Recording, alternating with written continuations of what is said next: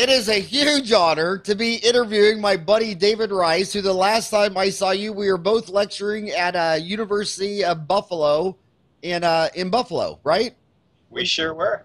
And you had so many dental students there fired up. I mean, you started you have the nation's largest dental student dentist network, igniteDDS, and you maintain a practice in East Amherst, New York, and you date probably the most charismatic hygienist I've ever met in my life, Anastasia Tourette. And that video you two did of you guys doing a song and holding up flashcards was, I mean, I was laughing out loud. I was spitting up my coffee watching that. But so tell us your story. You got out of school in '94, and now it's 2015. So you've been out 20 years, 19 years, right? And Yep. and so tell everybody your story, and how did you decide you were going to focus on the next generation and ignite DDS and get these kids fired up? And what are you doing for these kids, and how are you helping them get out of school and blossom faster, easier, and quicker? So Is that yes, enough questions? That I'm such a horrible interviewer. What I do is I say, okay, I suck. I'll just throw 20 questions out there, and maybe one of them's good, and you'll bite. so as long as something sticks, we're all good. We're all good. Gosh, let's see. So yeah, it's 20 years ago for me, graduation from Buffalo. Went on to do a residency in Pittsburgh, Pennsylvania. You know, I like to travel really far. So lived there for 2 years, went out west and spent some time with David Hornbrook so I could learn some cosmetically driven dentistry. I didn't know that you and David hooked up for. Yeah, through PAC Live. So you work in David's office? No, not in his practice, but just spent a lot of time out west with him, learning from him, the master. He's a talented man. Oh yeah, when I got out of school and I was gonna have all my amalgams replaced, I went to that guy. I mean, I took my assistants, and yeah, he's an amazing man. Terrific. And he's got an amazing podcast now too. He's with Sean Keating at Keating Dental Labs, and now they have a podcast. And I mean, and he's doing it, totally David style. He's got a movie producer, a Hollywood producer. The guests are floated live. I'm the hillbilly hick from Kansas doing it on Skype for $1. But yeah. So you moved. So you hated Buffalo Bills, and you wanted to be a Steelers fan. And then you went out to David Hornbrook, and you became a San Diego Chargers fan. So continue. So that, as most do from Buffalo, New York, you some way somehow you meander back here and sadly became a Bills fan again. But yes, I have the Steelers blood in me with Anastasia, and apparently she's also a Dallas Cowboys fan. I'm not sure how that works, but that's our gig. Probably because she looks like a Dallas Cowboy cheerleader. That might be the deal. So is Anastasia from Pittsburgh? She's originally from Altoona, PA.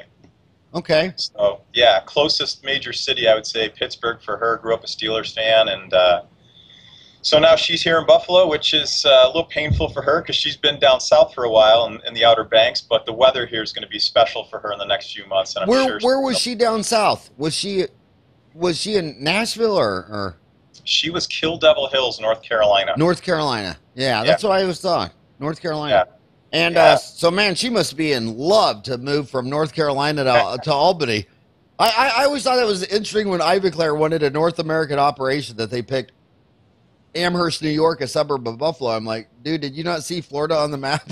Yeah. Did you have one of those old ancient European maps that only covered the Boston Plymouth Rock? But everybody seems to like it up there and love it up there and stays up there. It's a great place to launch from. However, Gary Takis reminds me all the time, as a former Clevelander, it's a great place to be from. So we'll see what happens in life. Who said that? Gary Takis. He's from Albany? He's from Cleveland, Ohio. Oh, I did not know that. And now he's up the street from me.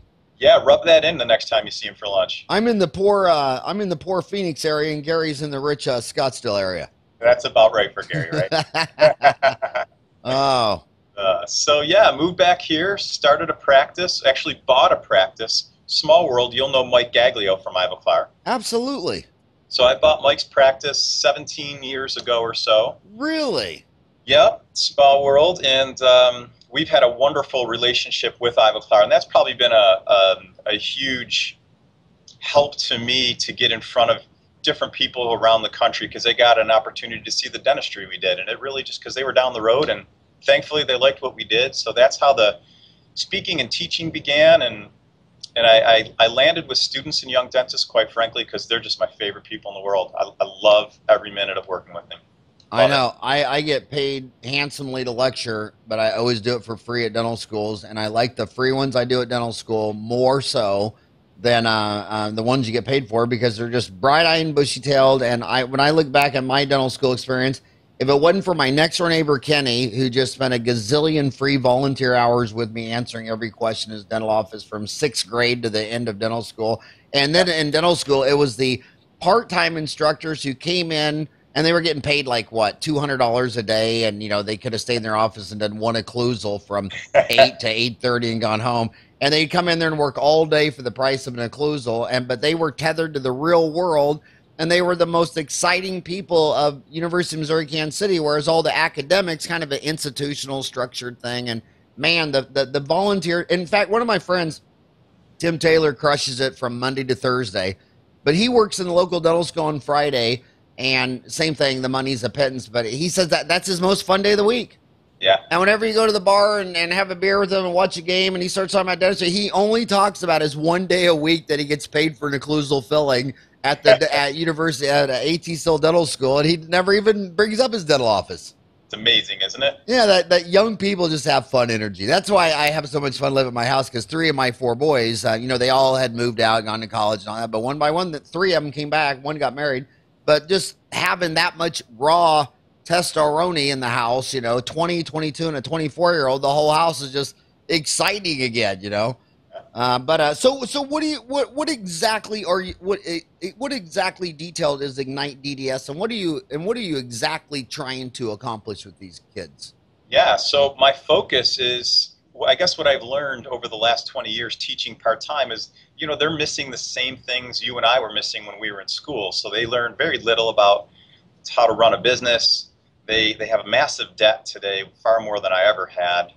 Very little about communicating with patients and with team, leadership, and some of the technology is limited depending on the school too, either because the school can't afford it or there may not be someone on faculty who knows how to use it. So we try to bring all those elements to the table, and my goal is really just to give them a 10-year jumpstart on life that, you know, I didn't have.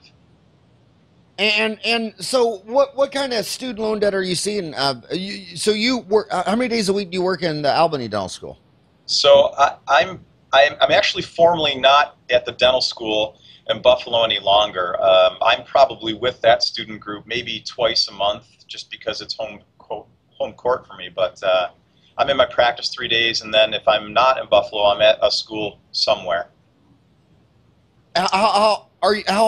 There's 56 dental schools. How many schools are you working with?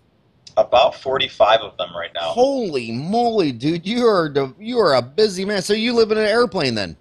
Essentially, yes. Anastasia likes that though. Travel is fun, so. Huh? Yeah, I love it. International, but going back to Cleveland for the 15th time is, you don't say, oh, I get to go back to Tulsa, but going to Australia or all those places are fun. So when you go into a dental school, what is it? Is it a half-day program, an all-day program? How long is the program? Awesome question. It depends on the school. So I work directly with the students. Sometimes it's a half a day, sometimes it's a full day, and occasionally it's an evening seminar for 2 hours. So it's different everywhere. It just depends on student group, venue, how many times we've worked together, whether we have an online component or it's purely a live component. So it's different. Or is this mostly an American play, or do you throw in Canada, since Buffalo technically is Canadian, since they're going to buy your football team anyway? We've got that Labatt's Blue six-pack downtown, so I feel very drawn to Canada now. I think it's funny how every time the owner gets upset, he always says he's going to sell the team to Canada. Yeah, I mean, it's crazy. But is it mostly U.S.? Are you doing Canada or other countries? It's mainly U.S. in the moment. However, we've got some people interested in Canada as well as Rome and a few other places. So we'll see. It's just about time right now. Well, if you've got a 2 or 3 hour lecture, when I look at the Dental Town's got 205,000 members, and when we print them out by a lot of the kids in dental school, they all have their dental school email address. So my team can see where the emails are coming from. But we have a lot of dental students from over 200 dental schools. So awesome. So if you put online CE course for igniteDDS, all that, you'd be talking to dental students in probably every continent but Antarctica. That would be amazing. I would love to do that. Yeah, that'd be amazing. So what type of student loan debt are these kids coming out with?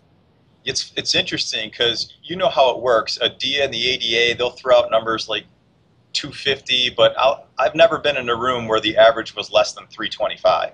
And I'm in a lot of rooms where it's 400, 450, $500,000. But that number is kind of very misleading because that's just of the people that have student loans. I mean, there's a lot of kids whose dad's a dentist. I mean, when I was in dental school, a third of the class, my roommate, yes. His dad was a dentist, his grandfather was a dentist. It was all paid for, including the car, the rent, the electricity. What percent have no debt because their dad's a dentist?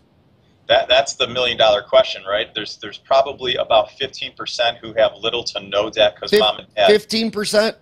But the numbers, like you said, the numbers get so skewed because most of these kids are rolling out with massive numbers and it's getting offset by mom and dad on the other small percentage. And the $1 million question is actually really is how much is the average student loan debt, and then how much is the average divorce settlement for the dentist's first divorce? I still think the student loan debt is going to be only 25% of their total debt when compared to their divorce. So do you coach them on that prenuptial? Do you just have an hour on a prenuptial agreement?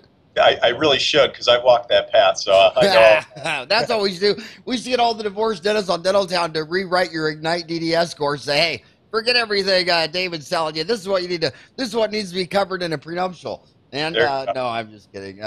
No, I'm never bitter about my alimony because she gave me 4 of the most amazing kids in the world, and for that, I'd pay it tenfold. But so then the $1 million question is this, really. So if you're walking out of school with $325,000 in debt, and everybody's throwing marketing at you that you need to buy a $150,000 Sirona CERAC machine from Sirona Dentsply, you need to buy $100,000 CBCT from Galileo, Sirona, or Carestream, or iCat. You need to buy a $75,000 BioLace laser. What do you tell them about the toys? Yeah, I mean, monkeys like shiny objects. That's never going to go away. I mean, they just love shiny objects. Yes, they do. And and as much as you and I tell them, don't go buy all the shiny objects, they're going to buy some anyway. But I tell them dentistry. Your practice is a business. You have to have a business plan. You have to look at cash flow. You have to look at your ability, your viability as a business. So it's take a step backwards, develop a vision of where you want to be in 2 years, 5 years, 10 years, and understand that the whole world is something to sell you. It may make sense for you today. It may make sense in 5 years. And it may not make sense for you at all, as shiny as it is. What are you in your program? What is your low hanging fruit takeaway points for these students? I mean, what do you try to get them focused on? Business, obviously, but more specific. What are you telling them? Yeah, we just launched a program right about 2 weeks ago called C.R.U.S.H. So it's really 5 strategies as a new dentist that can help accelerate your path. So the C in C.R.U.S.H is all about continuing your education. And, my own experience, I think the experience of many dentists is the more you know, the more you're going to be able to do in your practice every day. And so many dentists, they're not doing endo, they're not doing surgery, they don't know how to do this, they don't know how to do that. So they're sending everything out the door, or maybe just from a treatment planning standpoint, they're not seeing everything they should be seeing. So we start off talking about how do you expand your education so you can expand your services. I think that's going to be huge in dentistry as time goes on. The models come full circle. The GP is really running the show again. That's, I guess, our first of 5 pieces that we focus on. I agree. I mean, I tell everybody I can that, I've been out 3 decades. I've been out 28 years. And going back, all the dentists who, signed up to get, their FAGD and start committing to 100 hours a CE or more, whether they got their FAGD there. But I look back, all the dentists that were friends of mine that devoured 100 hours of CE a year, they ended up doing, all their dreams came true. And and whenever in this big city of Phoenix with 3,800 dentists, whenever you go to a study CE course, it's the same 100 people. Yeah. And they're all happy and healthy and functional and have friends and they're so yeah, so getting out of dental school and realize that your education just begins the day you graduate, and everything they taught you, algebra, trig, and physics and all that shit was just the barrier you had to pass to get into the tribe, and it was all useless. And yeah, so CE, do you recommend a diet of so many hours? Do you recommend a number? You know, and I don't have a set number. It's interesting because as I sit down and talk to them, most of them get it. And even even to the tune of if it's a postgraduate program of some sort, but a lot of them, they're like, so Dave, how do I write that check for the grade CE when I'm just moving back in with mom and dad to afford my loan payment and peanut butter and jelly sandwiches on Friday? So I kind of start them all off and tell them occlusion's huge. If you're going to be a restorative dentist, you need a foundation. Make sure you can do endo. The future is going to be about placing implants if it's not here already, and take as much as you can take. And I think your experience, what you said earlier, holds true. You're going to see the same 100 people in the room, and the more CE you take, the more you're going to find a way to keep taking more. Well, that's the only reason I started doing these podcasts, because I realized that if they do 100 hours a year, every year, so I'm doing that, and I try to get the best implantologists, endodontists. I'm trying to cover the full spectrum on everything, because they're driving to work, they don't have a dime, and a podcast is an hour, and that's the average commute. And I'm trying to, if I can make it fast, easy, free, high quality with speakers from around the world, that they'll just, if they just get this little habit of listening to dentists from here to Kathmandu for an hour, the next thing you know, they'll have so many right answers in their head, they'll just fall into success. That was my whole goal. So what would be number 2 besides CE? CE, number 2 would be, for me, is relationships win. And life is about every business is about relationships, and understanding who's in your community, who are you trying to attract, who that patient is sitting across from you. Sometimes, we learn dental speak very well in school, but that's not what a patient understands. So understanding a new language, a different skill set to help patients get what they want, what they need, is so very helpful. Gary and I have talked a lot about DISC and a lot about Gary Takis. Gary Takis, yeah. Oh, when you say when you guys talk a lot, you mean on his podcast, or does he lecture with you, or? A few of his podcasts, and we've touched base probably just every few months to say, hey, how's it going? Because he's over at Midwestern's dental school, right, on a part-time basis. So, we're always talking strategy. But he's just doing that for the money. I mean, they pay him a couple $100,000 a year just to work 1 day a week. Well, he's gifted. Yeah, that speaks volumes of a person when they always want to give back in a dental school. I love it. So I think. But anyway, I'm sorry I interrupted. But you and Gary talk once a week about what? The relationship side? We talk about the relationship side, and how is it that you sit down with the patient and understand, who wants dentistry a tooth at a time, and who wants all their dentistry today, and everybody in between. How do you figure that out? So that, for me, is a big part of our education, because you're going to offend some people if you give them that whole big chunk, and you're going to offend other people if you don't tell them the whole story. So helping a patient the way they want to be helped, I think, is very, very important. But I want to stop right there, because I believe that, when I started school, I truly believed in 1980 that if I mastered physics and chemistry and algebra and trig, and it'd be the answers to the universe. And now here I am, lived half a century and never used any of that shit once. And I look at all success is the people who are gifted in people skills. So the problem with dentistry, you have this abnormal group of people that nobody could enter the club unless they got A's in all these sciences. So you're getting all the geeks from the library, and whereas if you would have entered them all on who won a karaoke contest, we might not be having this conversation. If it was the smartest bartender contest, we probably wouldn't be having this conversation. So it's abnormal selection. So how do you, is there any reading material courses? How do you try to train a scientist, an engineer, a mathematician, someone who knows that glucose shits out 23 ATPs in a Krebs cycle? How would you educate that person? What would you recommend to where they can be more touchy-feely, intuitive, listen, feel, communicate? Because that's the whole game. And you know what the dentists tell me point blank?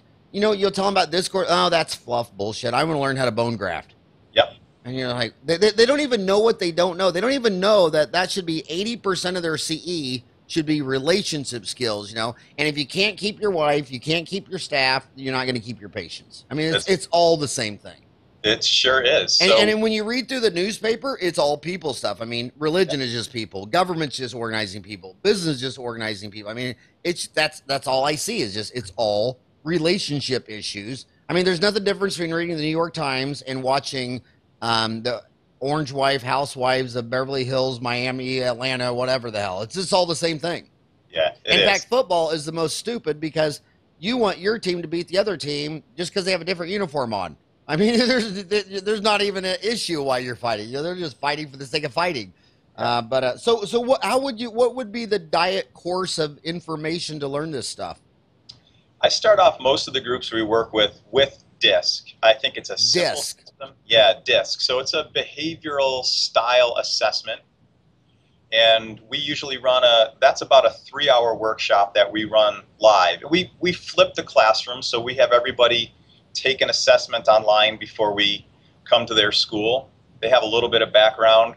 And what's really fun is you take those geeks in the one corner and you take the socialites in another corner and you take the Donald Trumps in another corner and the really soft-spoken people, and we show them how easy it is for us to butt heads and how simple it is to screw up. And then after that course, we talk to them a lot about Gallup's Strength Finders, because some of those, like you said, Gallup's Strength Finders? Strength Finders, yeah. That's a book or a website, or what is that? So Gallup is a big research company, and they put out of Nebraska, aren't they? Yeah, out of Nebraska. Yeah, and they have Strength Finders. They have a 2.0 version, and the one I like to work with students on is Strength Finders for Leaders. So wow, yeah, that's a solid book. It's an easy read. Same thing. It's a simple assessment. So is that written by a single person, or is that just put out by Gallup? It's there were a couple authors. Rath was one, and I'm losing the other gentleman's name, but they collated all of Gallup's content for the last 40 years and essentially dispelled the myth that the greatest leaders in the world were well-rounded. You know, they said the greatest leaders in the world are not well-rounded. They're excellent at what they do. They focus on their strength, and then they hire around them. So if I'm the dentist who has trouble with people because that's just not my gig, then I need to understand that and build my team of people who are social and let them make that happen with me or for me. You know, I actually have to credit my dad for that one, because my dad, I'll never forget a phone call I got from my dad, and he said, "Did you see that? Did you see that?" I said, "What?" He goes, "McDonald's went up an eighth." I'm like, well, "What are you talking about?" And he goes, "That son of a bitch, Ray Kroc, died. He's dead, and his company's still going, and the stock's going up. It didn't even blink. This guy is managing from the grave, and most dentists are standing in the middle of the dental office and can't even manage their own this, or in his world, restaurants and everything." So for me, from day one, it was not only just hiring people to complement what I was not good at or interested in or wanted to do, but it was finding someone to replace me. I mean, my first 2 employees were an associate dentist and a president and an office manager. And I said, so I was preparing to manage from the grave at day one, because I knew that 100% of us will end up in the grave. And the faster you get to seeing that big picture, and then the problem I have with 40-year-old dentists, they won't even delegate to their assistant to make a damn C.R.U.S.H. They're over there scanning and drawing the line. And it's like, are you kidding me? You used to send a rubber impression to a lab that sent it to China. Some chick speaking Mandarin Chinese is making it, but you won't let your dental assistant do it? Are you a monkey? I mean, so you can't get them to delegate their C.R.U.S.H. You can't get them to delegate office manager, everything. So yeah, that's interesting. The Strength Finders, that they just find, what am I good at? And if I'm not good at it, I'm going to find someone who's good at it. And then in my case, I find out what I'm good at, and then I find someone who's better at it. Yes. Like my president of my company, Lori Zalowski, she's a far better president than I'd ever be. And so she's had the job for 18 years. Awesome. Yeah, and she just likes, and that's why I lecture so much, because they love it when I'm not only out of the city, but they love it when I'm out of the country. You notice most of my gigs are like Australia, England, Africa. They love it when I'm going to be gone for like a week. Nice. Well, you know what? And you raised a really good point talking about the older dentists too, and what you've done is build that team. You know, exit strategy wise, how many dentists do you see? You see far more than I've ever seen, who, you know, they're 65, 67, 72, and they have no idea how they're going to get out of dentistry. And what I don't understand is the ones selling their offices. I mean, when you tell me you're selling your business, I look at the ArizonaBusinessBrokers.com and I look at all the business for sale. And I look at collections, revenue, overhead, and all that. Then I look at just your average dorky, dumb dental office. I mean, why would you sell a business in that protected environment vertical where nobody can compete against you unless they go to 8 years of college? Why don't they just sit there and hire these kids from igniteDDS and learn how to manage that thing from home? I mean, they're sitting there working 32 hours a week. They could have their, out of 168 hours, they could have a dentist work 32 hours, say every day from 6 to 1, another dentist work every day from 1 to 7, 5 days a week, and be making $200,000, $300,000 a year and not even leave their home. And they want to sell their office, pay half of it in taxes, and put it into the stock market, which is about the same as putting it in Caesar's Palace Casino. It's amazing. Yeah. Yeah, I think most dentists don't, no matter how long they've been practicing, don't understand that their greatest investment is themselves and their ability to grow that practice. And like you said, bring people on, expand their team, and make it work for them. Otherwise, you're handing money and rolling the dice. I always tell these young dentists the story of my the most amazing dentist I ever met. I just got out of school. I just got down here. There was like this 80-year-old German dentist lady, and she left Germany because of World War II, and they had better dental schools there. She was Jewish. She fled. She came here, and they wouldn't recognize her dental degree because, you know, obviously Germany with shitty cars like Porsche and Mercedes and Volvo, obviously their dental schools weren't up to speed. And they said, well, you can't practice dentistry. We don't recognize your school. And it was World War II, and she wasn't going to dental school. But a lawyer told her, yeah, you can't practice dentistry, but you can own a damn dental office. So what'd she do? She had to delegate 100% because the lawyers handcuffed her. And that was and she said, when life throws you lemons, make lemonade. And that was the luckiest thing that ever, her ultimate nightmare, I can't practice dentistry. I don't have a job. I can't feed my family, turned out to be her greatest gift. Because when I met her, she was like 85, had 4 offices, north, south, east, west. Each one was doing a couple million. And I thought to myself, she was having more fun driving around at 85, checking on her little offices, richer than any dentist I knew at the time. And yeah, that was a great story. So what else to relationships? So DISC. Now, can they go online to just disc.com and take the profile test and learn more about it? Or how can they do that? Sure. I mean, you should make a course on that for Dentaltown, DISC. I would love to make that course for you guys, with you guys. It would be awesome. Dude, I've seen you lecture several times in the last 20 years. I've ran into you, I don't know if it was Profitable Dentist or I've ran into you several times. You're lucky because you got the whole tall, dark, and handsome energy, charisma. I mean, you're just a hell of a speaker. I would love to have you get some courses on that on Dentaltown. Yeah, I'd be honored to do that. We put up 350 courses, and they've passed 500,000 views. That's fantastic. Because online distance learning, because they don't have to close down their office, they don't have to fly, they don't have to travel, and they just want to do it an hour at a time. Yeah. And the research I'm reading on edumacation, on learning, is that somewhere between 40 and 60 minutes, everybody starts daydreaming and dozing off, and they need to go walk around, eat something, fart, go to the bathroom. They can't sit there in a dental lecture from 9 to noon and just take in information for 3 hours. That's not a way an ape works. So then you recommend getting the book Strength Finders for Leaders by Gallup. Mm-hmm. And what other stuff for soft skills, people skills?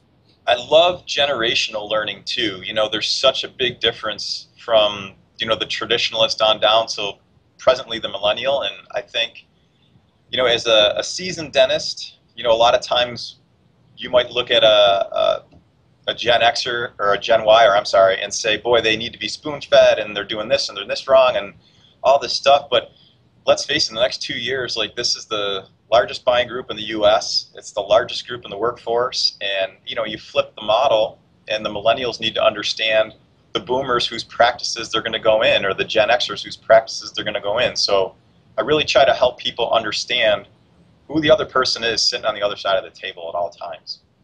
I notice a lot of older baby boomers, they're looking at the new class of dentistry. When I was a freshman in dental school, there was one girl in the senior class. Now it's half women. And a lot of the older guys, they look at that and they just see that demography. Oh, boy, girl, I see difference. Or they might be able to see race, oh, Hispanic, Asian, Irish. But it's really understand the huge change in demographics is the huge change in how millennials think versus baby boomers. And the baby boomers need to know how millennials think in order to attract and retain them into their office. And the millennials need to learn how old farts like me think so they know what our scorecard's going to be, and understanding different generations of minds. It's the same thing when you go to foreign countries. You don't have any idea what you don't know. That's like when I lecture international, I don't do any humor. I mean, I'm doing the Tempe Improv tomorrow night or Thursday night. I mean, I love doing stand-up comedy in my backyard. And when I do the improv, I mean, it's no holds barred. It's just horrible.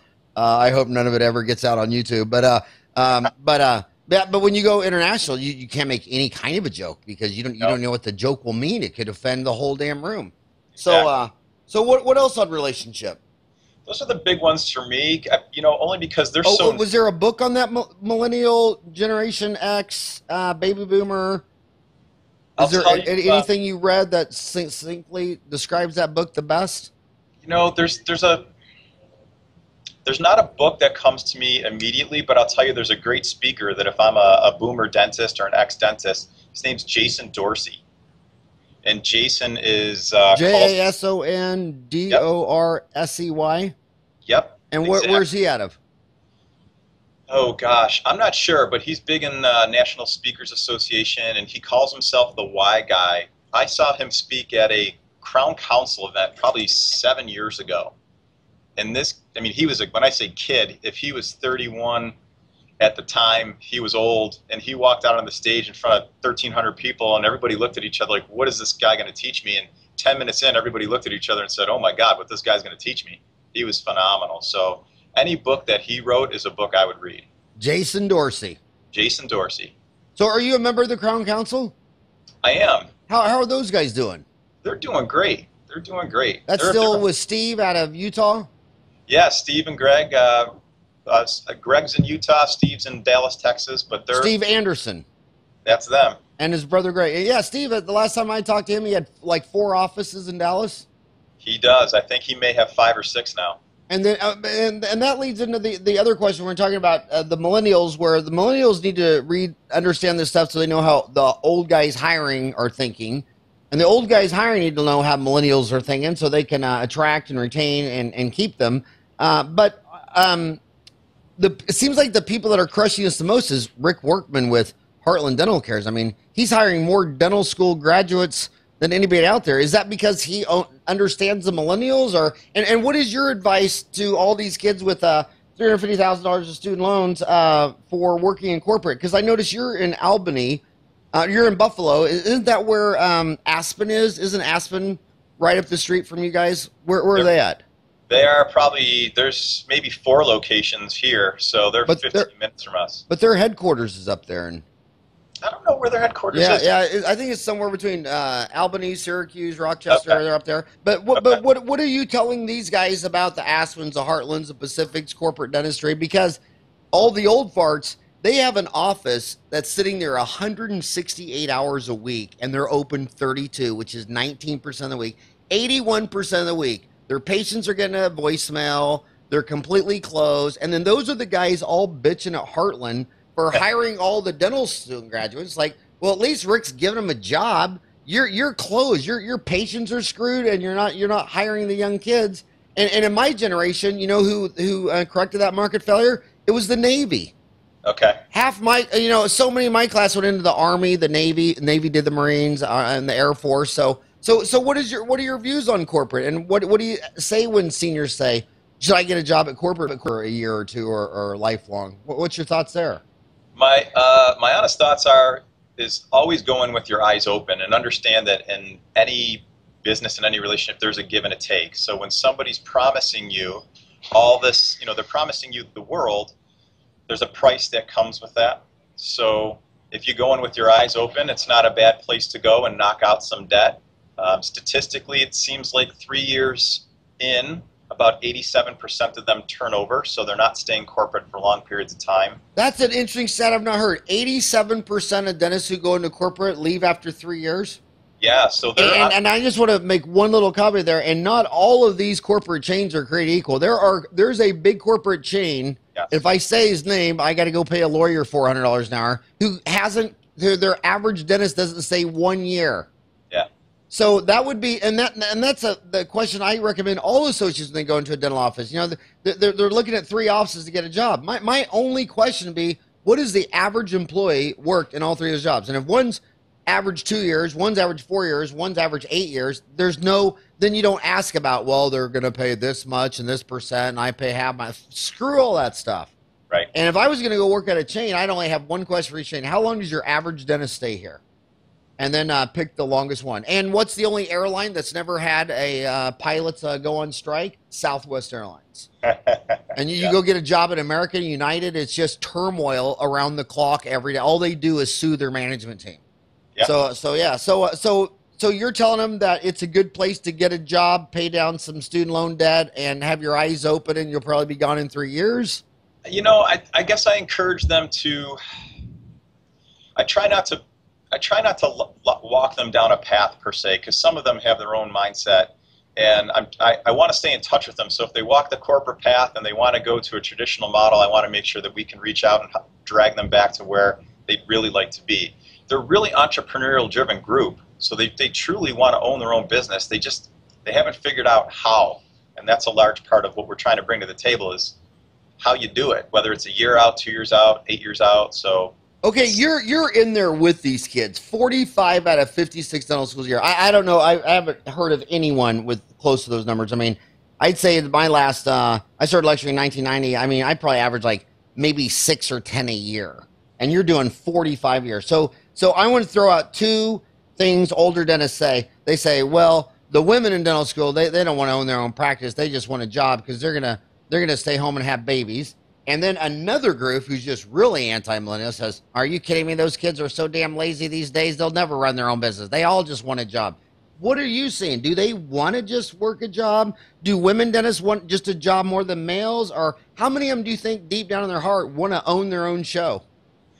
I would tell you that over 75% want to own their own show. They just don't know how to get from where they are to owning their own show yet. And men, women, it doesn't matter. The women dental students that I meet today, they are highly, highly driven. They have something to prove. The who? The women? The female dentists, yeah. They've got something. So you don't see them more likely to want to just have a job and stay home, make babies, as want to own their own practice? You don't see any difference in their between the males of wanting to own their own show? I'm not seeing that. I'm really seeing a lot of driven women as much as driven men. And the more we get the message out that you can own your own practice, and as you say, not be in it every single day. You could be off speaking. You could be home with kids. You could, teach at a school. There's so many other options. You don't have to be there 7 days a week. You just have to keep the practice up and running more frequently than people are doing it. Yeah, I think you should just graduate from school and pretend that you're a Jewish immigrant from Nazi Germany and don't use your license. Just pretend that you have this barrier to entry and just start delegating. And another huge myth that's out there is that since they have $300,000 of student loans, they're not going to be able to get financing for a dental office. But when I talk to the 4 biggest banks in America, and I go to their division that only does dentistry, physicians, and lawyers, they say, "Are you kidding me? Are you kidding me? We'll finance any deal." There's a total disconnect somewhere, because the bankers are all telling me, "Dude, I'll finance it, all day long," and then other people are saying, "Well, they're all working for Rick at Heartland because they can't buy their own practice." So, yeah, somebody's misinformed. Yeah, I think it's so easy for. Are you seeing these kids with access to finance for a practice? Oh yeah, I totally agree with you. If they want the money's there. The money's there. And that's why we're the #1 economy in the world. We got, it was a $70 trillion economy last year. 17 trillion of it was United States, where only 5% of the people live, because in capitalism, rule #1 is get your people access to capital. And America does it with student loans, they do it with housing loans. And right now, the banks are fully funded, and all the top four banks are saying, yeah, you got financing, and that's what you're hearing too. So that is not an excuse for anybody. No. And the other thing that's so hard to teach a kid, they always think that if they buy the smallest, cheapest, lowest price office, they'll save the most money. And I try to tell them, well, it's like a house. I mean, you could buy a $100,000 house, a $400,000 house, or $1 million house, and then when you go to sell it, one's only going to sell for $100,000, and the one that's $1 million is going to sell. You're buying a cash flow. And if I was going to buy a cash flow, I'd buy a big damn cash. I'd buy the biggest damn cash flow somebody will find. I'd rather go in and buy $1 million practice, all done with dentistry I can't do, and hire 1 or 2 associates to do it all, and then just sit home and play Nintendo all day. I mean, they don't understand that your leverage is other people's money, and whenever you go to countries where you don't have access to other people's money, it's a third world country, and if you have access to other people's money and you can go buy a big cash flow business that's bringing in $1 million a year and spinning off 300-400, you can cover your loan payment. You can hire someone else to do the dentistry. I mean, business is business, and I think the biggest mindset screw up in their walnut brain is they graduated from lawnmower school, so they think they have to push a lawnmower till they're 65, and they graduated from dental school, and they don't have to run a drill or push a lawnmower. And when you go open up a business that has, like if I owned a lawn mowing service, I certainly wouldn't spend all day pushing a lawnmower. I'd be working on the business of lawnmowers. And these kids go get a job because they think they have no access to capital. They have all the access to capital. They could all go buy $1 million practice and have that corporation hire themselves as an associate and hire an office manager that's as rockin' amazing as like Anastasia to just run the whole damn show. And they could just sit there and take notes for 5 years while they're getting rich. Yeah, I mean, and I'll add to what you just said. For where they are from a debt load standpoint, they go buy a $100,000 practice. It's not going to generate enough income for them.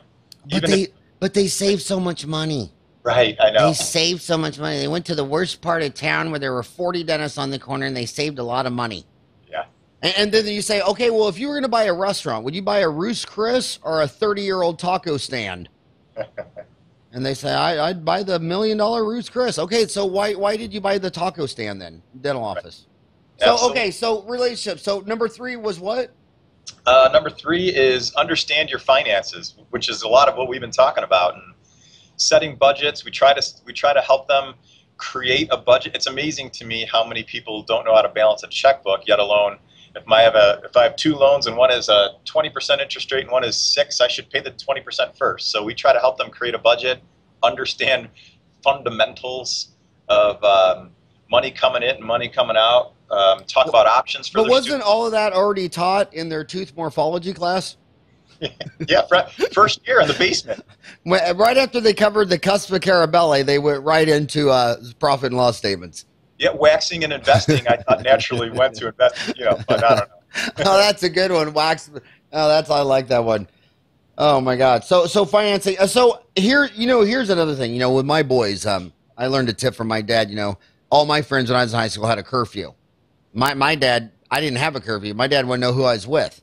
And if I was with my boring friend John Lease, who's now a dentist, we went to dental school. He said, well, hell, if you're with John Lease, you don't have to come home. You stay out for 40 days and 40 nights. Then if I would have got my fun friend, Alan Funk, I had to be home at 9 o'clock.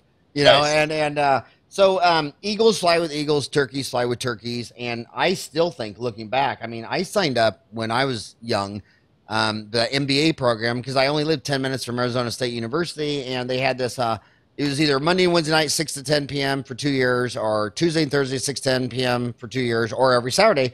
And what I thought was, that looking back, I was with 200 kids, 2 nights a week for 4 hours, year-round for 2 years, and it was the classes, and it was going out to bars afterwards, and it was hanging around with 200 MBA guys for 2 years in the 90s, and every single one of those kids exploded. I still almost think, maybe the first thing you should do is after you get your job and all that is sign up for an MBA program.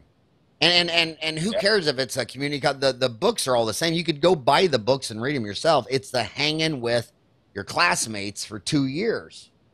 You know, just all this like you're smart, charismatic, fun. You know, when you're hanging around with the 200 kids like that are all bright-eyed and bushy-tailed and trying to figure out the whole world from a smartphone to a whatever the hell. I mean, that was so much energy. You couldn't have fit that in a bottle of Jameson whiskey, and I'm Irish.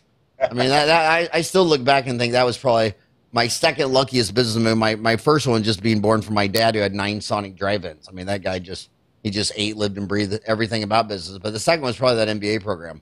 For sure. Because the information didn't really change me, because, you know, I just got G-rated terminology. Like my dad used to call it the BAM number, bare ass minimum. And I thought that might not be the correct term. And I found out it was the BEP, break-even point. So all MBA school did is change all the profanity terms to rated G Disney terms. But what do you think about them going back to get their MBA? Do you think that's overkill, or would you recommend it?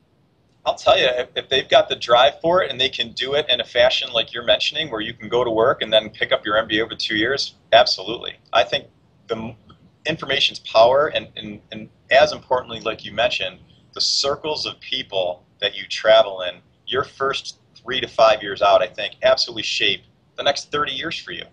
And that was the importance of getting my fellowship in the AGD. You started hanging out with all the dentists in your tribal village who really wanted to learn and had an open mind. And a lot of times the instructors would leave, and a lot of times I'd find out later that night at the bar that I didn't even understand what the instructor had said, or didn't realize what he said was so controversial. And just hanging with that group for 5 years to get your FAGD, then another 5 years for your just going to the Pankey Institute. I mean, I learned far more at the evening in you know, in the restaurant and the dorms and the hotels, staying all that, debating what you just learned. And they know that. That's what they're trying to foster. They try to steer everyone into group dormitory sleeping arrangements, because they know that they're going to start the conversation all day. Then you guys are going to go debate it till 3 in the morning. So those 6 to 9 p.m. sessions that I went through, they were good, right? Yeah. Yeah. So is there anything on finance that they can read? Is there any low-hanging fruit books that kind of explain anything you like? Boy, I'd honestly defer to you. I think you probably would have so much more knowledge on the right book for them to read there than I would. Yeah, there's a lot of it. So what's number 4 on C.R.U.S.H? S starts with you, so that's sort of our leadership track. Well, wait, C.R.U.S.H. C was for continuing ed. R was for relationships. Yep. Finance. You said 3 was finance. Where's the U? Understanding finance. Understand your finance. Yep. Right. Understanding finance. And then so now we're at S. What's S? S starts with you. So leadership, and how, whether we like it or not in our practice, you know, where we bring our team is where they're going to follow us, and, you know, attitude you bring to the table, who you are, how you focus on your strengths and build that team around you, also very, very important. And so the $1 million question that everybody debates on leadership, and go back to that Gallup book, are leaders, are they born that way, or can they be made? I mean, like I look at some of these Hollywood movie stars, where they say that off the screen is the most boring person on earth. You know what I mean? But they can play this robust character. And it's kind of what I always wonder about leadership. I mean, can you be an algebra queen, but when you step in stage to your dental office, you're this 25-year-old leader? I mean, can you learn to be a leader, or are you born that way?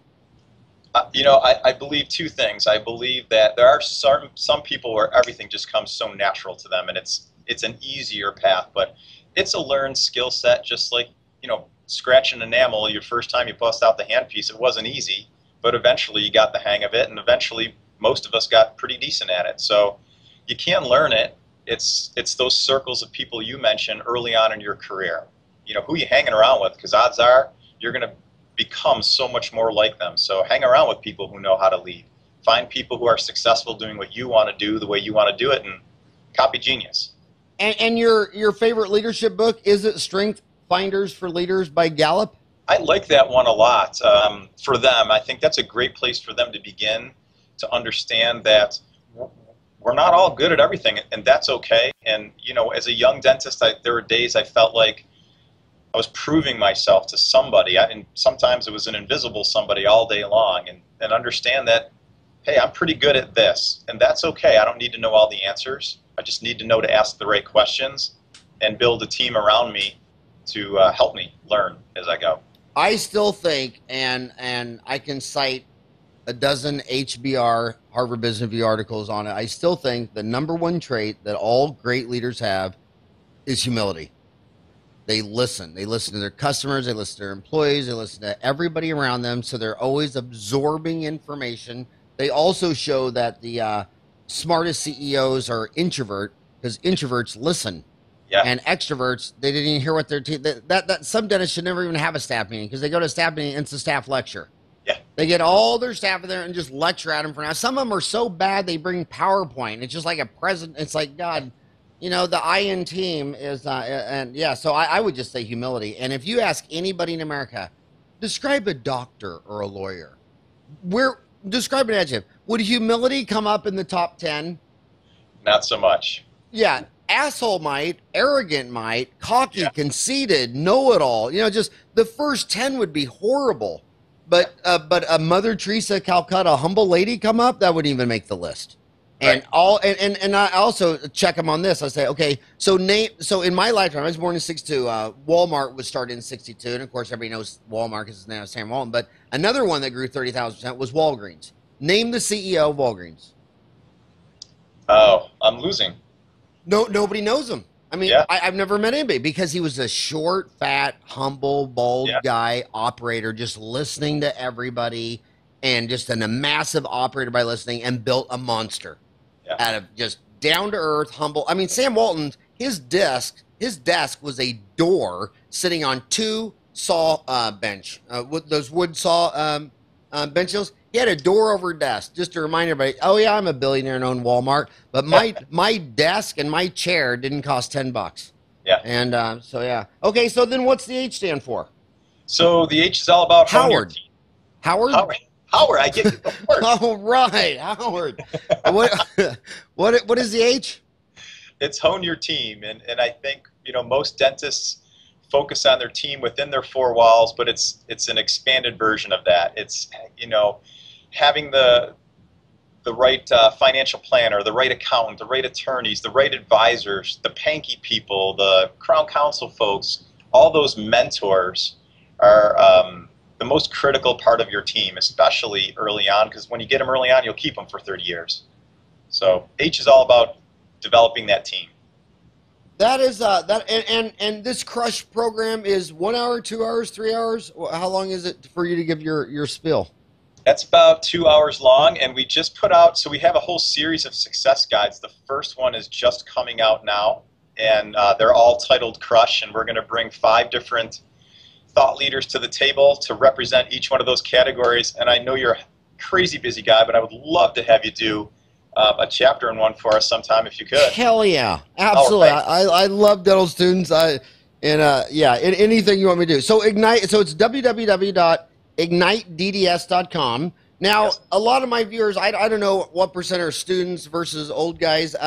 Who is that site for? I mean, would a 50-year-old guy find anything on it for them, or is this a kid site?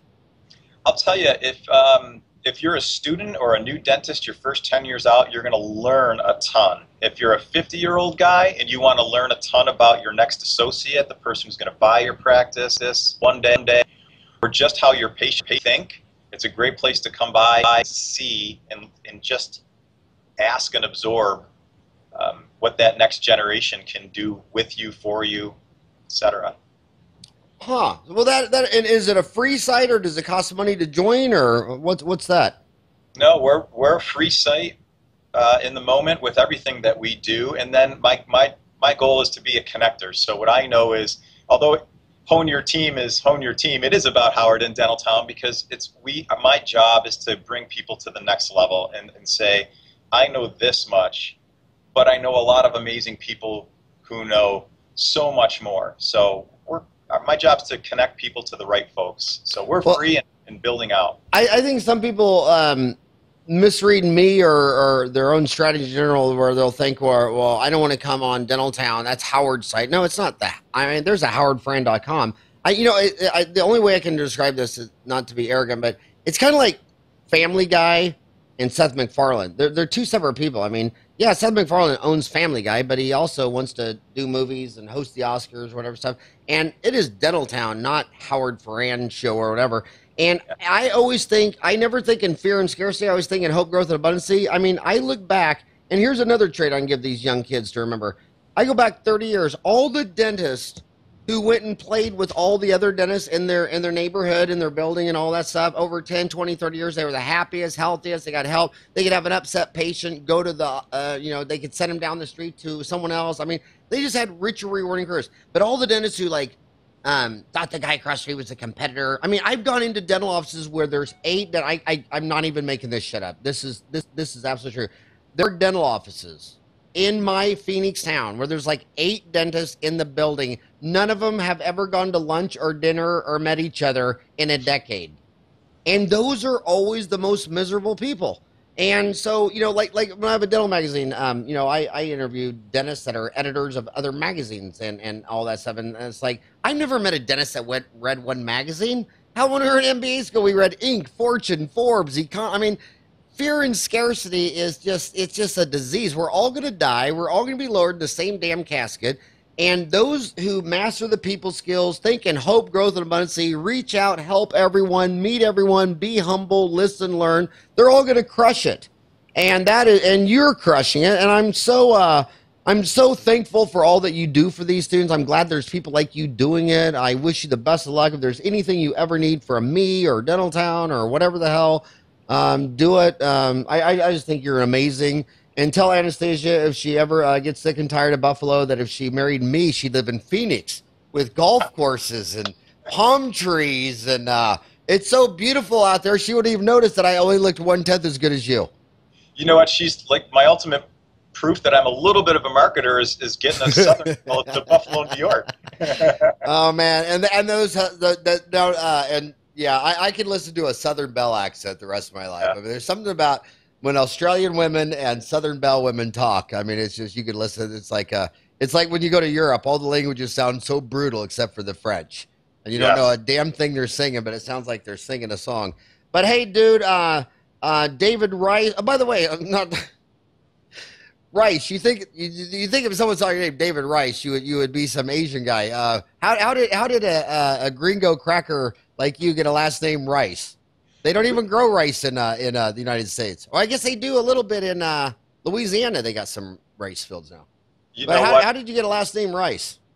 The greatest question in the world is that my grandfather was about 25 years older than my grandmother. Never said boo. We don't know where he's from or what happened, but we wound up here. So. But was he Asian?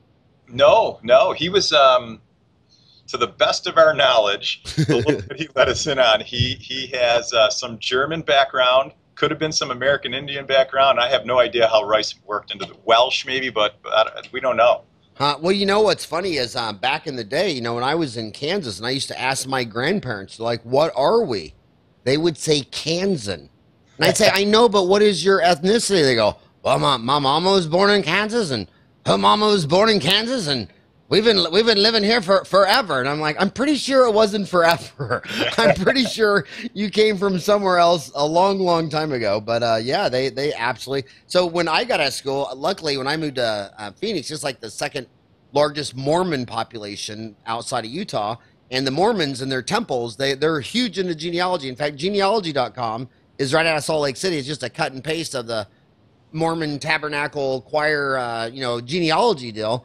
And I went down there and I paid a lady to do our genealogy. She said, "Well, I'd have to charge you." And I said, "She's 76. I said, "Well, how much do you charge?" She said, $4 an hour. So I'm like, all right. So I gave her a $100 bill and said, "Go for it." And then it turned out later she needed a new removal. I can't say for the HIPAA, but some dental work. So I went in a couple thousand more. But anyway, it was kind of funny because at 2 parents, 4 grandparents, and 8 grandparents, I was still 100% Irish. Wow. Yeah, and the grandparents didn't even know. Yeah, I'm the ultimate mutt. I'm not sure where we're from. Parts unknown. That's where we came from. All right. Well, hey, David, seriously, I think your mission is valuable. I think it has purpose. I think it's probably has the most important mission. I mean, teaching a bunch of 50-year-old guys how to place an implant is 1/1000th of important as you working with the next generation that's going to take over the sovereign profession. So in all honesty, I tip my hat to you. I love, adore, and respect you and your mission. And if there's anything you ever need from us to help spread your word, you just let me know. I'm Howard at dentaltown.com, buddy. Thanks, I really appreciate your time today. And tell your darling wife I said hello. I will do that. Okay, bye-bye.